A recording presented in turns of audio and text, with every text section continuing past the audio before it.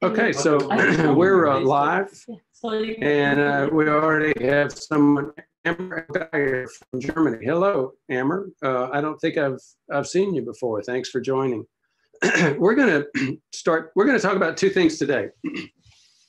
And pardon my clearing my throat. I had a sore throat the past week, and it's still causing me some trouble in terms of talking.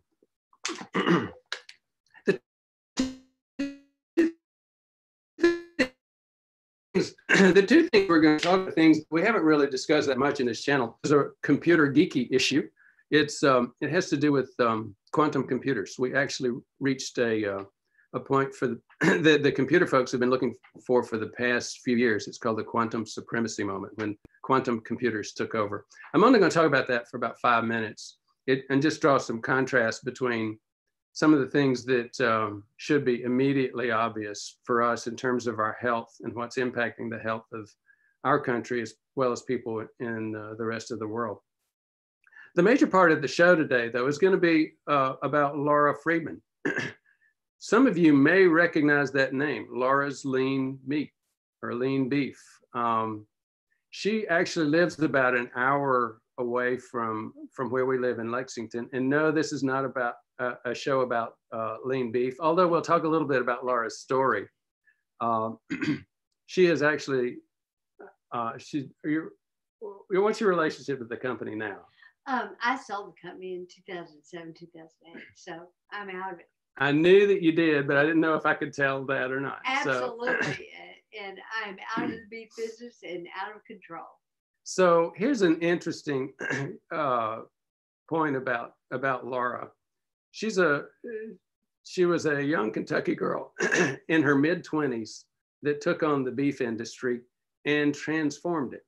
Now, what's interesting and why we're here today is that Janice got us hooked up with Laura to talk about CBD. Now, CBD is that stuff that's for all the old hippies that want to go back and legalize marijuana, right? No, actually, there is huge science behind CBD. CBD1, CBD2. We're going to talk about those a little bit later. I'm not going to get too deep into it, but I am going to just cover that enough to, excuse me. I'm going to cover that enough to help put it in perspective for this channel. So let's get started. And let me make sure I can find our slides. The first story starts back in spring of 2018. Hold on just a second. Let me confirm with Clyde that we're actually presenting what I think I'm presenting. And pardon me for having to keep my headphones on. Clyde's co-presenting with me. Clyde, are you able to see that? Okay. So in the spring of 2018, the most powerful computer in the world, the biggest, the strongest, the fastest, was built in Oak Ridge, Tennessee. This is a picture of it. I saw it, and the first thing I thought was, wonder what the CPU looks like. Well, the CPU, there's over 9,000 CPUs. They had 8 billion transistors in each of those CPUs. And for those of us who, old guys who have done any computer gaming, it probably, you would think, if you could control it, would be a huge gaming computer too. It had over 28,000 graphics processors with 21 billion transistors in each of those. But here's what happened. The guys at Google took a single computer they made with a single chip that they made. They call it Sycamore. They've solved a problem that would have taken Summit, the Oak Ridge computer, 10,000 years to solve. Sycamore, their little single chip computer, did it in 3 minutes and 20 seconds. So just had to make that comment. Obviously, we're making huge progress in terms of figuring things out. But to me, this is the chip that they used. They actually found out that one of the qubits, QUBITS, in other words, quantum bits, wasn't working. So you wonder if that bit had actually been working, maybe they could have beat 3 minutes. Big development for the computer world. It makes me frustrated doing what I do because the CDC, for example, way underestimates their number. They say at least 80 million of us adults in the US have prediabetes. Therefore, we're burning our arteries, we're burning our eyes, our kidneys, setting ourselves up for heart attack and stroke and Alzheimer's. And yet we can't figure out who's got it. The tests are not that difficult. We don't have to build a new chip. We don't have to create a quantum supremacy moment. All we have to do is go get tested. So I'll leave it at that, not go any further. Thank you for tolerating my frustration over that issue. I'm going to come back out and we're going to talk about Laura for a minute and talk about CBD. Now, again, I made my first, let me make sure that we're set up. Clyde, are we set up showing Laura and Janice and me now? Okay. So I made my first recommendation to a patient yesterday to consider CBD. And I got the reaction that you might, a couple of bouts with it, had serious problems in terms of eating. Their BMI was less than 15. There was concern about pain. There was concern about central nervous system inflammation. And so you listen to those 4 things that I just mentioned, and I said, you might think I'm crazy, but I'm going to ask you, have you tried CBD? And the answer was no. And I said, well, when you went through some of your cancer episodes, I'm guessing they probably asked about medical marijuana. Yes, they did, but I just don't want to take marijuana or anything related to it. So again, that helps underline the lack of knowledge that's out there about CBD. I wanted to take a few minutes before we got into your story, Laura, and wanted to let Janice introduce you. But I wanted to give folks a little bit of understanding about the science behind CBD. It was, early 90s and mid 90s that 2 different receptors were discovered, CBD1 receptors and CBD2. They actually even did the amino acid sequences for both of those receptors. Now, why that's important is this: the human body doesn't make receptors for a chemical that's in a plant somewhere. Right, something they don't have. Yeah. Right. The human body makes receptors for things that we have. So that was a strong signal that we have what we call endocannabinoids. There's a whole system, and we'll talk about just very briefly about the purposes of it. You can remember eating, and those of us that did use marijuana in the past, I didn't. I had 2 experiences with it, and both of them were bad. So I was never a marijuana fan. I'm not one of those old guys that has any interest in it. But you may have remembered the term "getting the munchies." Oh, yeah. So that actually was what was utilized first in terms of medical utilization in medical marijuana. It was used for HIV patients, cancer patients that were losing weight to a serious extent. And the CBD2 receptors and CBD1 receptors both are very much involved in appetite and the ability to create an appetite. So that's E out of the MMPE. Let's go back and talk about the next one, memory. You may remember the hippocampus. That's the part of our brain which connects all the dots. It actually connects other nerve cells within our brain together. It is the place where memory is a big issue.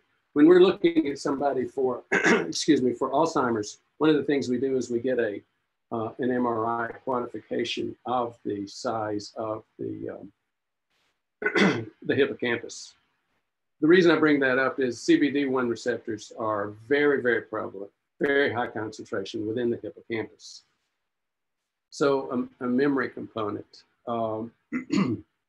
Memory, mood, the second one. One of the most common things, when you do see people mention CBD oil on the internet, most people are talking about mood. The two biggest mental health disorders in terms of prevalence in the US and everywhere else are depression and anxiety. They go together, and both of them are very much related to, CBD is very much related to that, CBD1 receptors. There's another component with CBD, and again, we don't understand all of this. We'll talk about the lack of research, medical research in this area in a few minutes. A lot of it has to do with the fact that it was linked so tightly to marijuana and THC. But CBD also is very much linked to neurotransmitters. You may have, some of the viewers may have heard of norepinephrine, dopamine. These are things that are very much involved with depression and anxiety. And again, CBD is very much linked to that activity. So that deals with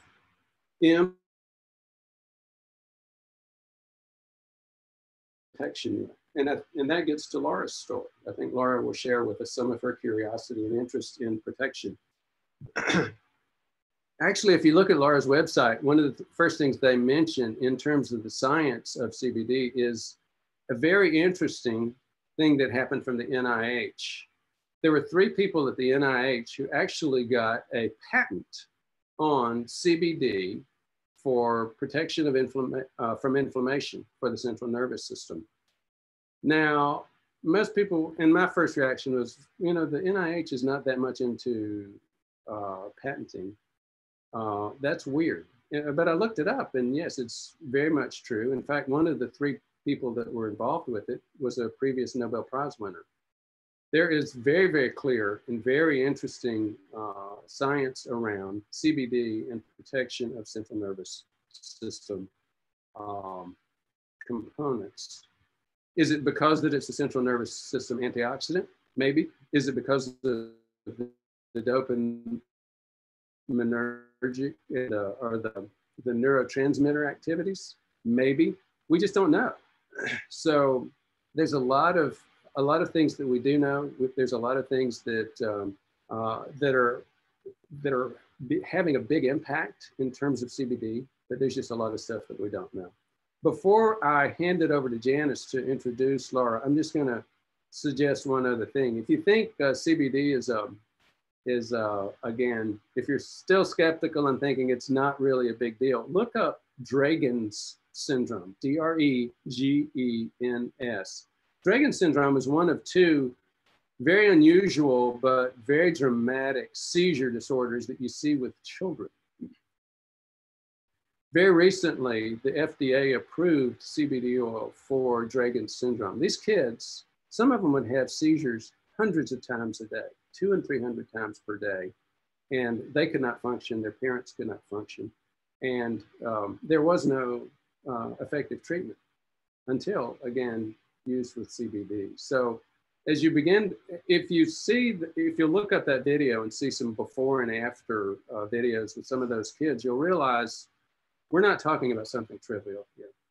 So I'm going to hand it over to Janice. Maybe Janice, you can talk with us a little bit about how you got introduced us to Laura. And then Laura, I'd like to talk with you more about your story and some of the things that you've done, both in terms of pioneering the beef industry and now pioneering the CBD.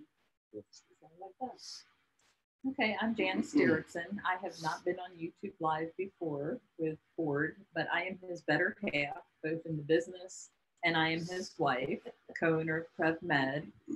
The way things occurred for me in discovering Laura's business with CBD oil, I was in a local candy store in Lexington, Kentucky, and I ran across dark chocolate with CBD oil.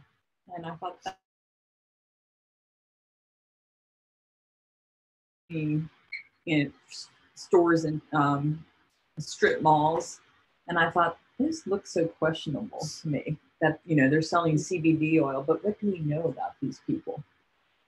So anyways, they had a little history of Laura's work, and I read it, and I'm like, Laura's lean beef.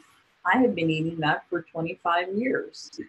I know she has a good footprint in production and manufacturing and has quality processes. And now she's in the hemp business and producing CBD oil. So that really piqued my curiosity. Yes, I did leave with a bag of those chocolates, amongst other things, and went home and talked to Ford about it. As many of you who are acquainted with our business, PrevMed Heart Center, our focus is on preventing heart attack and stroke, and also preventing and diagnosing prediabetes early, as well as mild cognitive decline. The common theme for all of these chronic diseases is inflammation. And so I was very interested to find out that CBD oil helps with inflammation. Some of the other symptoms our patients experience are sleep disorders, anxiety, stress, and pain, as well as memory loss. So I was very piqued by curiosity about Laura, and so I emailed her and got in touch with her. So I'd like to introduce Laura. Again, as I mentioned, I have great faith. I read up on her processes with the CBD oil, and she's right there as she was with her beef or lean meat. And that's why we're here today as a group to speak. So Laura, you're going to tell us a little bit about your history and background. We were talking about you being a pioneer in the beef industry, what, 20, 30 years ago, and you brought up the point, the folks that were in this log cabin before. They were pioneers too. They were pioneers too. So tell us a little bit about that. So I basically come from a long line of pioneers. This was a relative on my mother's side, which is through Boonesboro, and the rest of my family, with one exception, they're all Scotch-Irish Appalachians. So I've got the kick to me, the pioneer to me. That's interesting. So you didn't grow up in this home? No, I grew up in West Clark County in a fancy house. Oh, okay. But then it's functional disaster efficient style. Basically, my family got into some money trouble through a lumber mill that they'd had since 1914. And, and they had to sell that farm, and I'd moved out here anyway. And so all the kids came home to help pull the family together, and we did it. So in terms of geographic orientation, we're about an hour from where we live in Lexington now. When where you grew up, was that nearby as well? Oh, it was almost in Lexington. It was in the bluegrass. It was right over the Fayette County line in Pine Grove, Kentucky. Okay. So been in Lexington most of your life, except for that episode in Martha's Vineyard. That's right. I actually went to school in Virginia for high school because I was always in trouble, and they had to get rid of me. I mean, it's considered a free school. And then I went to Duke. And then I worked in a newspaper in Alabama. Then I came back and started farming. So you didn't train in industrial engineering or agriculture. You trained in journalism, right? No, I have a philosophy degree. Philosophy? Yeah. And my first job was as a reporter. And then but I was going to go to graduate school. I mean, that was the whole plan. And I graduated when I was 19. And so my mentor, Larry Goodwin, said, don't go straight to school. Go get a job and learn something about the world, which I did. And never went back. Never went back. So tell us about, I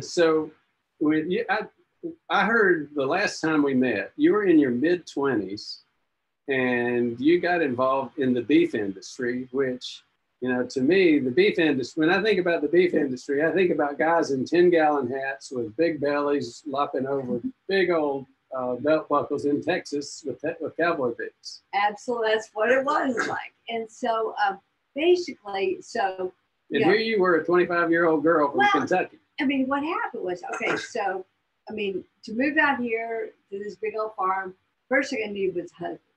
So I went and got a husband. And a real first family Virginia type guy. And he thought he was marrying big money. And then my family lost all the money, right? And so, he was mad, he wouldn't work. And so I said, whoa, what am I going to do here? I got a problem.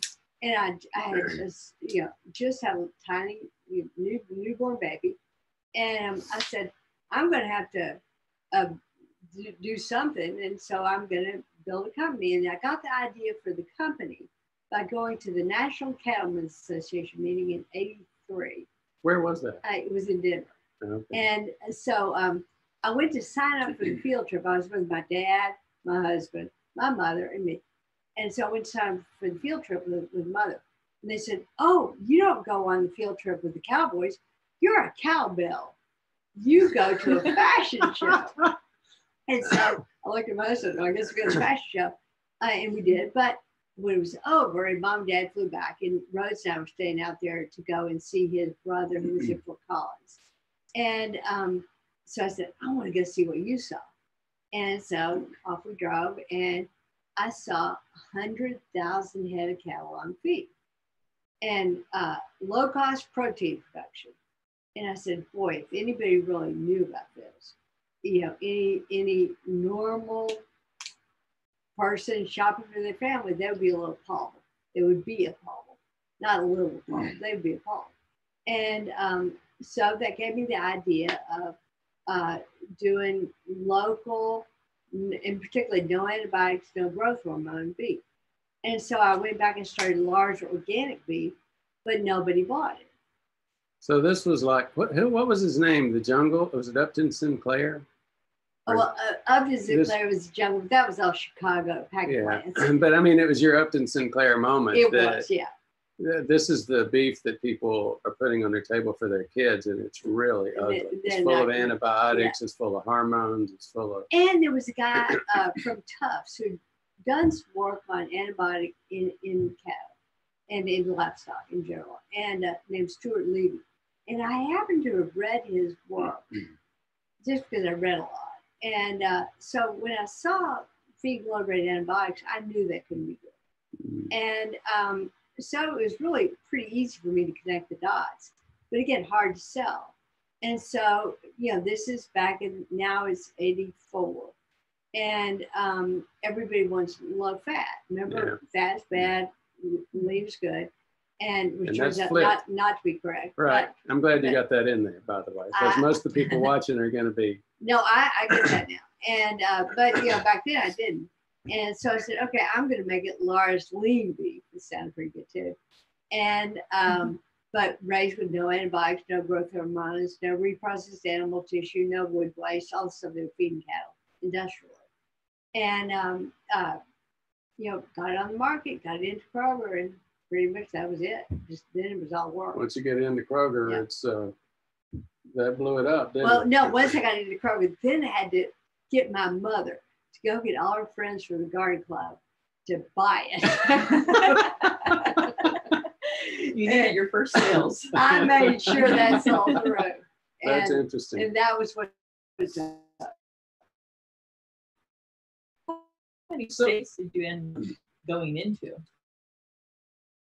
Alaska, and we're in Canada as well. Okay. So you did that, been there, done that. Then you got interested. You said you lost interest. You sold the company. No, I sold the company because I had a big horse smash up. Oh. I got the. So tell us about that. I had that sequence backwards. Yeah. Okay, so it's 2005, early summer, and I'd been out to Denver to see King Supers, and I caught the early flight back.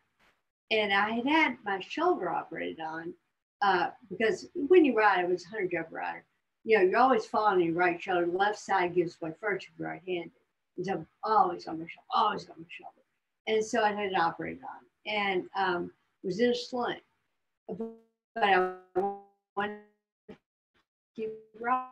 So my farm manager said, I've got a horse that'll neck rein for you, left-handed, so you can neck rein. A 3-year-old can ride. It's up in the barn. I'll leave it there for when you get back. So I got back early. I ran up to the barn, chucked a saddle on it, and got on that horse a 3-year-old could ride, and I had no idea what happened.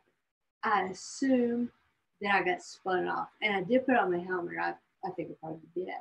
I hit right here on my cerebellum and broke my left pelvis. And Janet, who's friends with Dan Reese, the farm manager saw me laying in the heat. He called the ambulance, but he also called Janet. She called the helicopter, and they flew me to UK. And from the UK, I went to Cardinal Hill for 6 months. But I mean, I was bad. That's a long time. Cardinal Hill is major rehab. Major rehab. Right. And my cognition, after 3 or 4 days was fine. But I mean, it's good. It's crazy. It's good as it's ever been. I was always pretty crazy and pretty manic, but it was just the same. But I couldn't swallow. I couldn't walk. I couldn't type. I couldn't speak. And so I went through the whole horror, having doctors standing over you, pronouncing things. And it was horrible. And, but I had a boyfriend at that point who flew in a doctor from South America, actually, a neurosurgeon, to look at me. And he said, he looked at all this and said, "Oh, you have no lesions, you'll be fine, but you've got to reprogram your brain." And once I understood what I had to do, then, I had the money. So I did Dhan yoga, I did a lot of meditation, I did scalp acupuncture, which did a whole lot of good. And so while I was recuperating, I was elected to the Bluegrass Business Hall of Fame. And I knew that I was going to have to go give a speech. And, that it was going to be on the, what do they call it? The Jumbotron. Yeah, the Jumbotron. Yeah. And I was like, oh, no. And so a doctor, my internist, actually went and learned scalp acupuncture for this and helped with my speech dramatically. And, so that was one of the things that really did work, as did Dhan yoga. But of course, because of an injury like that, I am, I read everything I could on what are you going to do, because I'm now at risk for Alzheimer's. And so I started exercising like a maniac. I started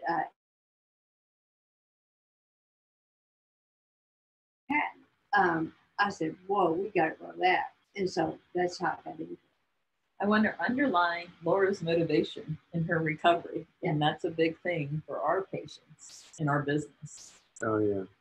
She has motivation about business, but she had motivation to get well and practice wellness. Right. And I remember my aunt said to me, you could just curl up and never do anything. I mean, I had disability. I could do it. I never had to work again. I had disability and possible money.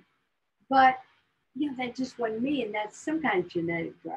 I mean, I'm not really sure otherwise where. So you were transitioning into the CBD industry. Yeah. Before I brought up your motivation. Yeah. Could I just mention that too? Yeah. Okay. I mean, it's one of the mantras that we have on this channel is something that John Lorscheider started. His comment was, you can't supplement your way out of a bad lifestyle. You can't medicate your way out of a bad lifestyle, and surgery can't get you out of a bad lifestyle. And a bad lifestyle, changing lifestyle creates discipline, and discipline requires motivation. So that's a big deal on our channel. I appreciate you. And the reality is, in many ways for you, Laura, that's going to be a bigger story personally than CBD or anything. Oh, I mean, what happened to me with the brain injury is the biggest thing that ever happened to me in my life. But, prior to that, I was, from my 20s, I've been a kind of pretty athletic. And, my friends will joke to me, I called it the quest for jockdom. And of course, I'm no jock, but I was always trying. You tried. And, it was pretty natural for me to go into the exercise every day. I don't miss. And that is a big thing for our patients too, is knowing what their values are and using their strengths to move forward with their wellness program. And that's exactly what you did. So let me take a break. This is a YouTube Live, and one of the attractions is getting the ability to ask questions. So let me see if I can technically make that work without blowing up the program. Clyde, I'm able to see questions now. And before, we'll do a few questions, and then we'll get back to some of the stuff about CBD, because CBD is a whole big story. As I mentioned before, it's got a whole lot of medical promise, but it's been researched, but not enough.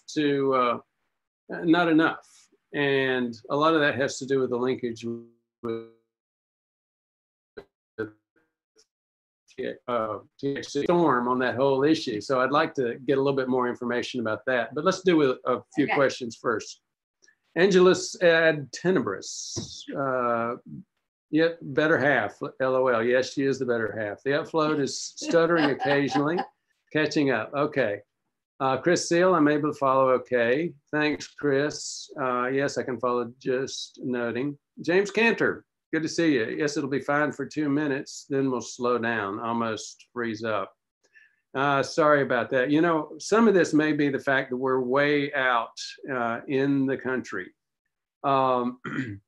I was helping a rancher once, and they called it turkey medicine. Don't ask me why, but the mixed antibiotics and I believe steroids or growth hormone, and gave it to his cattle. Yeah, that's a major part of what Laura was doing, was turning that around in the beef industry.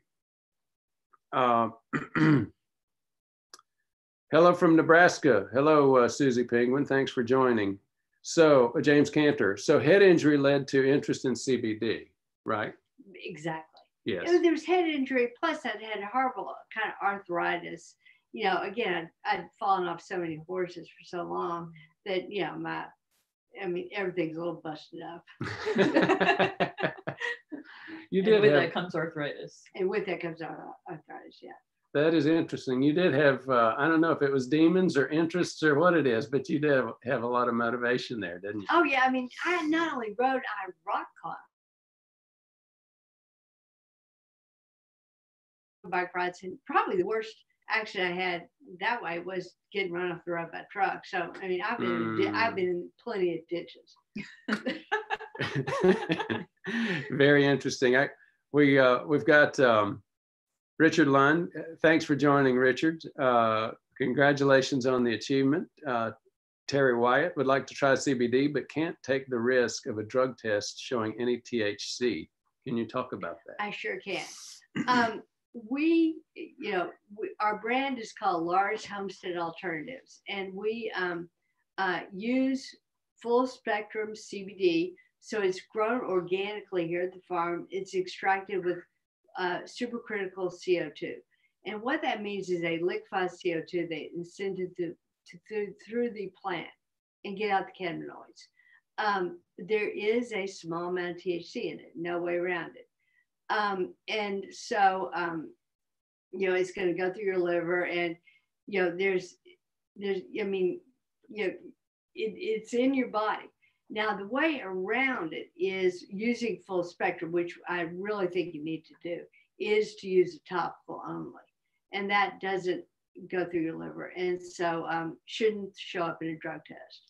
Could you address topical versus the liquid? Sure. And the differences? We do CBD 3 ways, basically, really 4 ways. One is extract, which is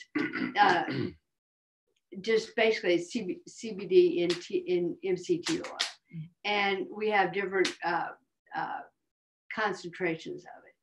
And you put it under your tongue and just hold it there. And it goes in through those glands under your tongue and through your epithelial cells on your mouth. And that's the cannabidiol only. It doesn't have any THC, any full spectrum or anything? No, it's full spectrum. Oh, it's full spectrum. Yeah. Okay. And so it's got a small amount of THC, very small. Less than 0.3. Less than 0.3. 0.3. And you can look up, most of our stuff is running 0.1. So I saw your tests on that. Yeah, and we have tests, all the tests are on the website. But by law, it has to be 0.3 or less. Okay. And we're always under. Thank you for clarifying that. But if it's a highly sensitive test, there's some probability you will test positive, but I think it's very low. And you need to understand what test is. A lot of people are going to their HR department and talking to them about it. But if they're firm with you, then you have to go to topical. And we are making a concentrated topical now that has 7 milligrams per pump. And that's what I use in my shoulder all the time. And so you apply it directly to the area you have pain? Directly to the area. And we've got some articles on the website about how this works. I don't really understand it. I'm not going to claim to, but it definitely does work. And but it's not as effective as the extract plus topical. So it's not systemic. Or it is. Correct. It is not. It's not. It's localized. So you're not going to get any mood impact from topical. No, you're not. Okay. Yeah. Well, thank you for clarifying that. So actually, that brings up a question that I think is very helpful, and the difference between THC and CBD. People say, in terms of maybe the psychoactive issue, people will say there is no psychoactive component to CBD. Well, technically, that's not correct, because having an impact on depression and anxiety is a psychoactive activity. But there's still a very critical difference between the two. You want to describe that? Oh, absolutely. I mean, I am not an old hippie. I mean, I'm a teetotaler. Me too. Okay, and her too. Yeah, okay. And have been. Boring. That's right, we're boring. I don't smoke, drink, but this does not make you high. And that's what is, I think, so great about it, is that you can get the benefits without feeling funny. Talking about that specific item, and maybe I'm just making some loose associations here, but it reminds me back of the comment about the patent. The NIH usually doesn't do a lot of patent stuff, but they did in this case, and that's what intrigued you as well. It intrigued me also. I really appreciated you pointing it out. One of the things that I would say is, for those folks who are still skeptic about, well, is this just the old hippie thing, and was the NIH actually doing a patent to try to stop utilization, stop making this a business? The reality is they've already rented that patent out. It's rented out to a company in Janice's hometown to stimulate development of drugs. I think that you may know it, Canalife or something like that. And they're working on developing some prescription level drugs for seizures and other central nervous system type things. Any other comments about what you saw with the patent and how that hit you? Well, again, it was sent to me by a friend who's well educated, and she was worried that it was going to be used to stop people. I mean, this was the first year of the hemp program in Kentucky. So, that's a whole nother discussion, is how this hemp program started in 2014. And it was just barely legal with the Farm Bill. You could set up research programs. But I mean, she was certain that this was going to stop all farmers from developing companies. And I took one look at it and saw what it did, said, well, no matter who they try to stop, I'm going to get into this, because it's got so many benefits that are not clear why it has benefits, but they're there. It's worth NIH patenting it. And so here was the government owning the patent. NIH is the government, of course, and the government outlawing it. I also thought that was pretty funny. Yeah, it is funny. And there's still some of that schizophrenia with the government. You want to describe that for the viewers? The Farm Bill, and then but the FDA say, no, wait a minute, we're still controlling it. Exactly. Some of that. So in 2014 made these state programs, and there were only a few, legal for research. And we were one of the first people into the Kentucky Department of Agriculture's program. Then in 2018, hemp and CBD by name were legalized in the Farm Bill. And everybody was like, yay, it's going to be so great. And I had NBC out here, and I had I think Today's really? Show. I mean, it was a big deal.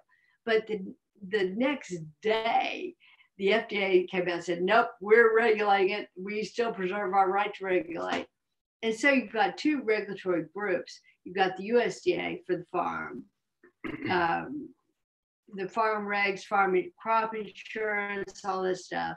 And you have FDA for regulating it as a supplement, which looks like they will do. And so you still have schizophrenia, though. And that led all the banks to not loan money. It led, I mean, guys, I am financing this, our homestead alternatives myself. Some companies, the ones that are trying to get rich quick, fast, have gone to getting money from the Russians. I mean, because nobody will bank it. Right. So, so here you can buy from Laura or buy from the Russians. Well, speaking of distribution, I think a lot of our viewers today may have interest in, can you sell this across state lines? Can they, these viewers are from all over the world. So how do they access your product? Well, it's called laurasmercantile.com. And the answer is absolutely, it can be sold across state lines. That's part of what's in the Farm Bill. And they've done a good job of enforcing that, both from the point of view of people trucking it around and from the point of view of people mailing it around. So that is fairly clear. I think the banks are, they're worried voluntarily. They're just waiting for the FDA regulations. Okay. Well, I know it's always a disaster to try to predict, but they're waiting for the FDA regulations. What are your predictions regarding that? Well, I've heard this coming spring. Oh, I mean, I think it'll be sometime in 2020, but I'm skeptical if it'll be in the spring. But our extractor is getting, and I think probably has gotten up to pharmaceutical grade standards, which is what you're looking for. And our topical producers are doing the same with cosmetic. So everybody understands that they have to meet those standards, and they're doing so right now.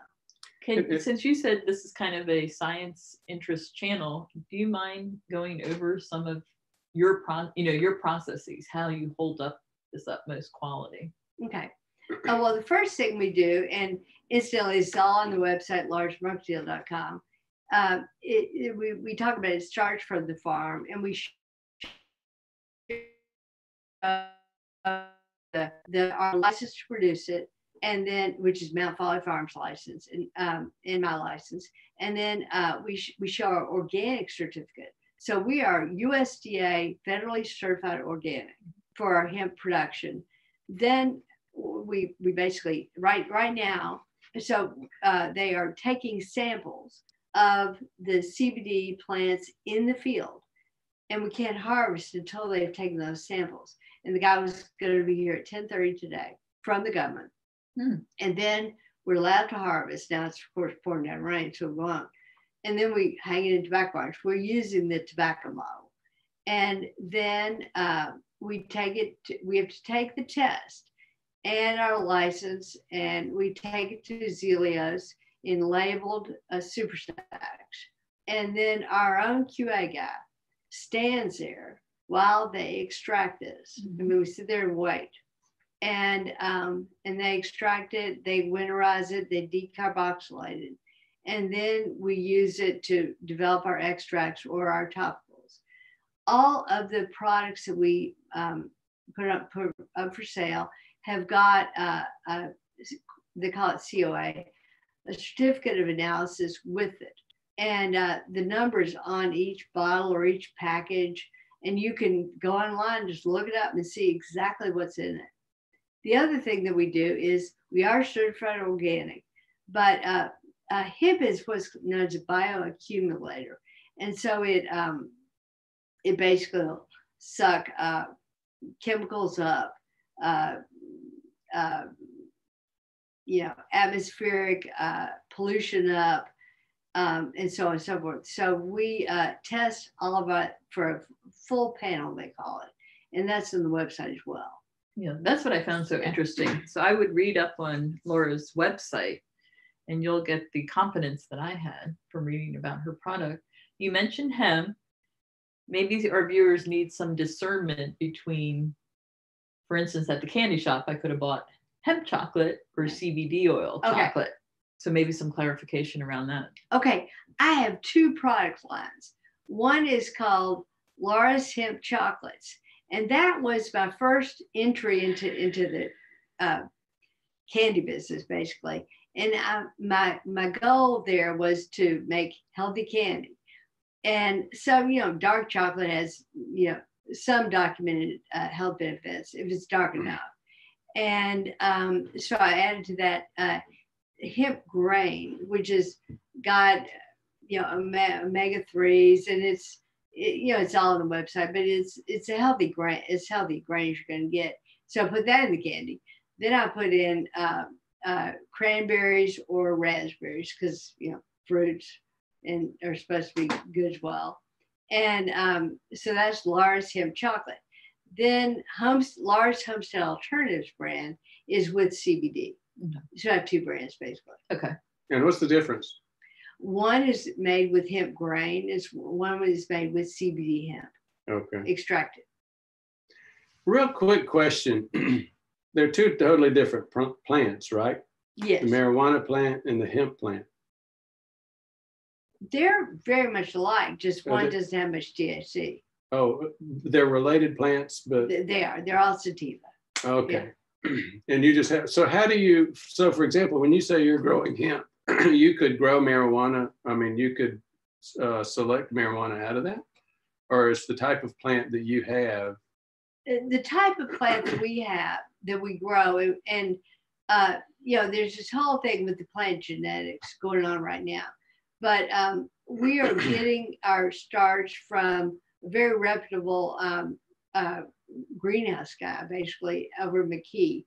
And the plants that he sells us are documented to have very, very low levels of THC, if any. I mean, they're almost none.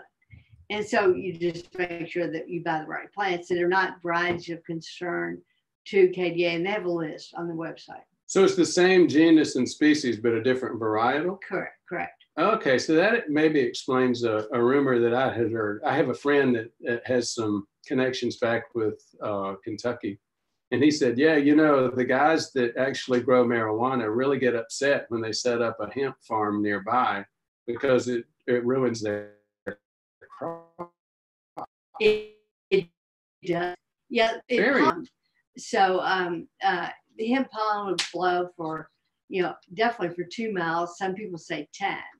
And so if you're trying to go high THC and here comes Laura's hemp pollen blowing at you, it's definitely going to ruin marijuana. Ruin your crop. Yeah.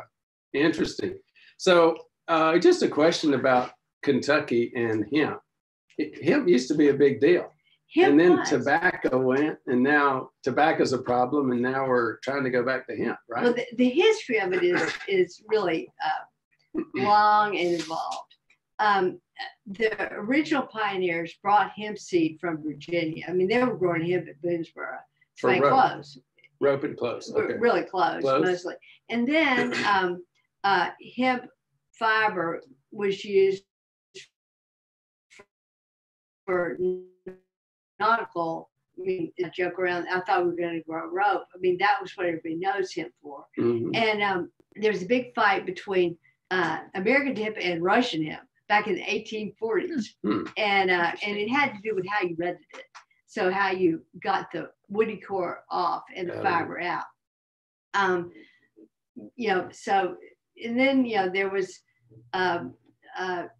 sort of they quit growing it. Then they tried to get them to grow it a lot in World War II because we lost jute in the Philippines after Japan took over the Philippines. And so that was farmers raising hemp in World War II. That's why. And then it was outlawed again.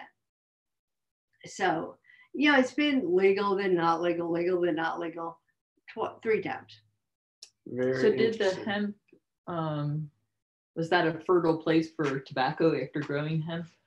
Well, it turns out that farmers from Virginia really preferred tobacco because they made more money on it. I mean, this was never a hemp farm. This was tobacco farm. Now, hemp was basically a slave crop back in the day, and so there was not a whole lot of slavery out here. Then tobacco was just grown by extended families.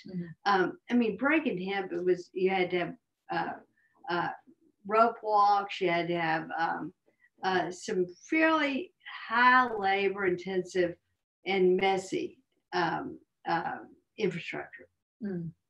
Interesting. So this farm went straight to tobacco, and then I kicked tobacco off when I got in the health food business in the 80s. But mother always kept the tobacco money. She just moved to the next farm. Well, that's interesting history. Hemp nautical, though, had to be exported since we were landlocked. Yeah, and no, they would take it down the river. Oh, they did. Down the river to New Orleans. Oh, okay. Yeah, that's interesting. We just toured. It wasn't a hemp place when we were in Mexico last year. That's something different, isn't it? I guess so, but they did make rope from it. They made rope from it. It was an agave-looking plant. Okay. Again, I'm not really very familiar with all the rope. And the other thing, hemp was used to bag cotton, and so the hemp market, and of course the cotton market, which was fueled by industrialization in England and to some extent up east, but mainly England, that fueled the hemp market here in Kentucky. And Kentucky was always big in the hemp market. And this county, Fayette County, Scott County and I think Franklin County were the 4 biggest counties. So my perspective, that it was hemp, then that went down and replaced by tobacco, and then maybe coming back to hemp. That's not exactly correct. No, that's more or less correct. Okay. Yeah. So there's a lot of politics right now trying to support getting Kentucky back into hemp. Is that right? Yes, and it's they're definitely, everybody's trying to get Kentucky back into hemp. The tobacco settlement money was used to support some of the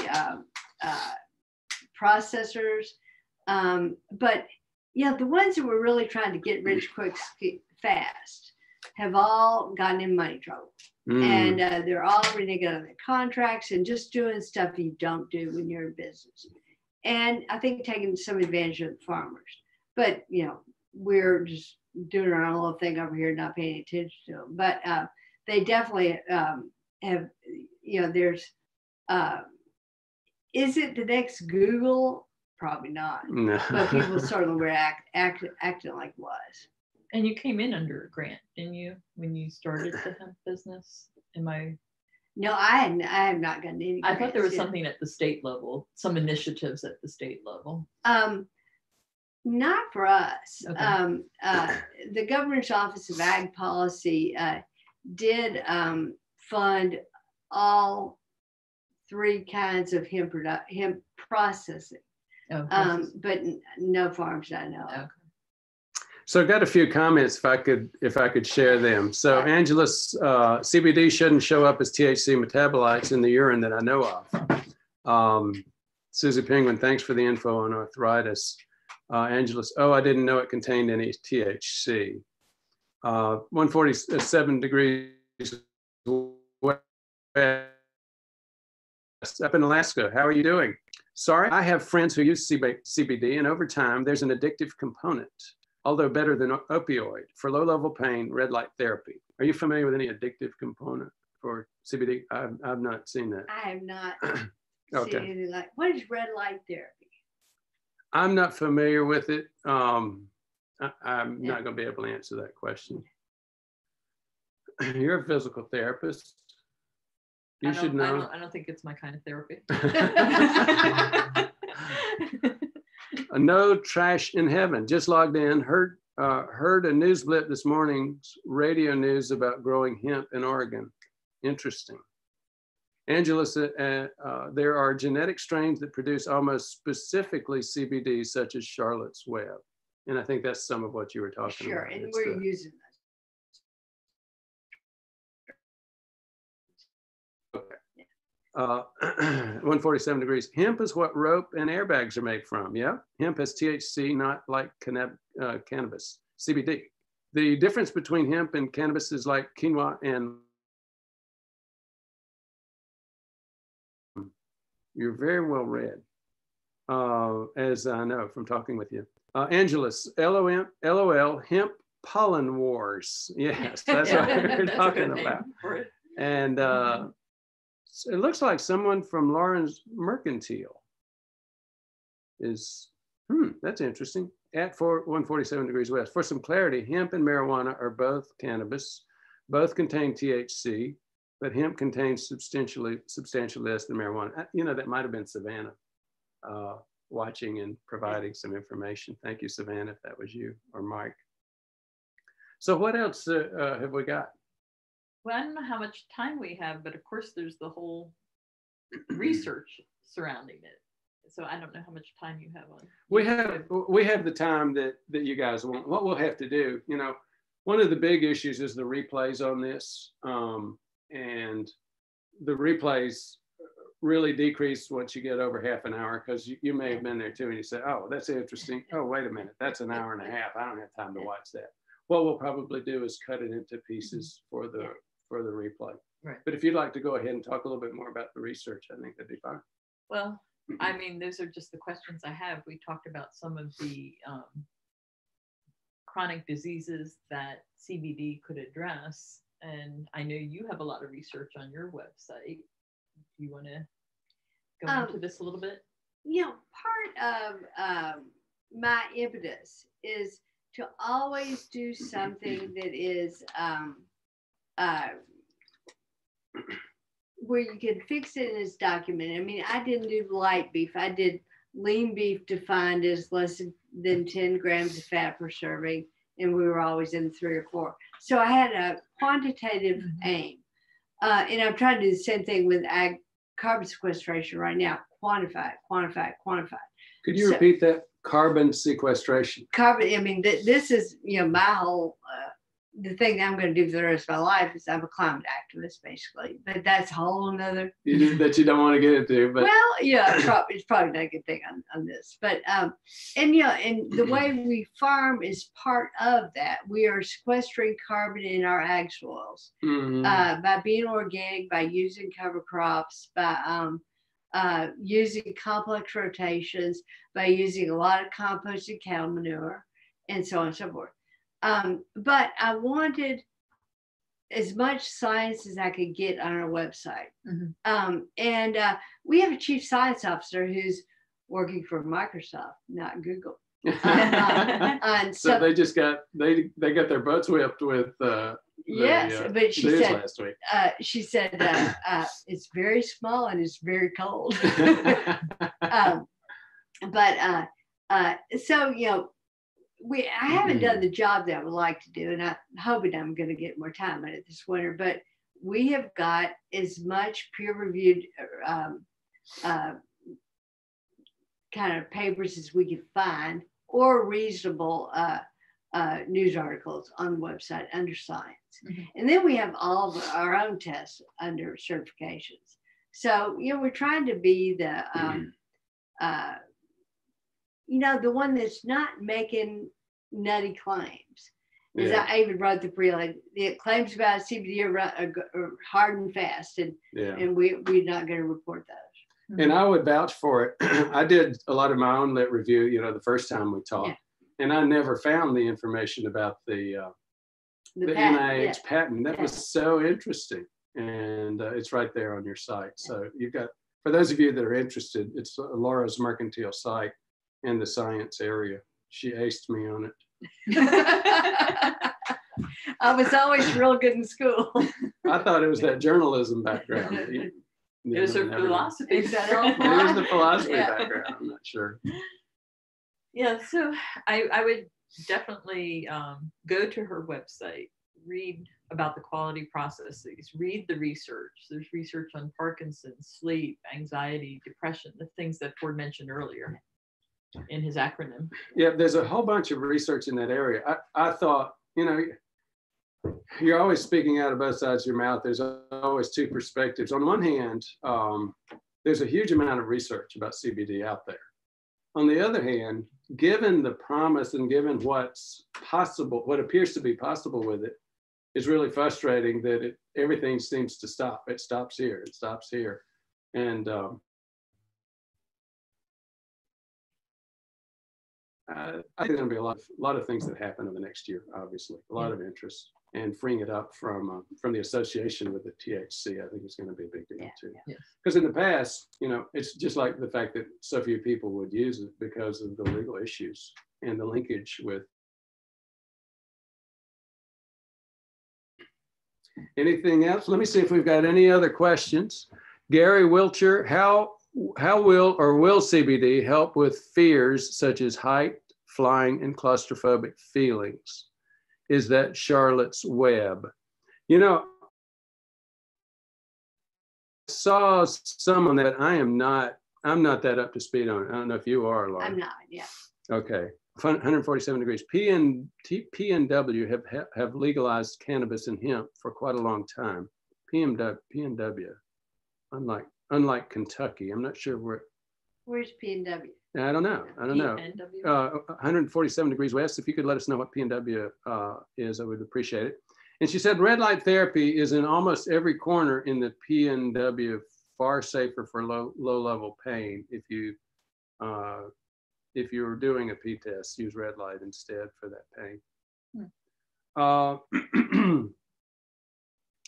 I don't see any other questions right now. So please pardon me if you had a question and I missed it. Thank you very much for your interest.